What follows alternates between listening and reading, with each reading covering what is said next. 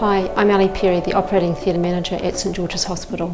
As Theatre Manager, my role is to make sure that everything's in place for the surgeons and the anaesthetists. So that means making sure that I've got the right staff with the right skills and the right knowledge for the list on the day. We have 9 operating theatres and 1 cardiac cath lab.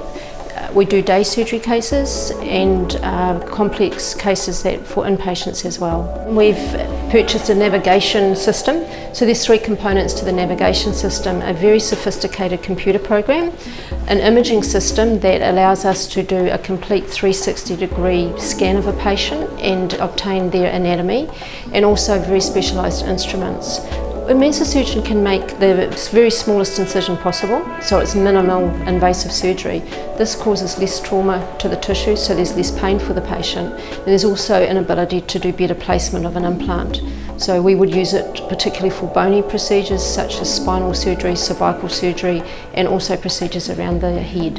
So I'm really fortunate to work with a team of people that are really caring and genuinely interested in the outcomes for the patient. And they will really go the extra mile to make sure that care is individualised to suit what that patient needs.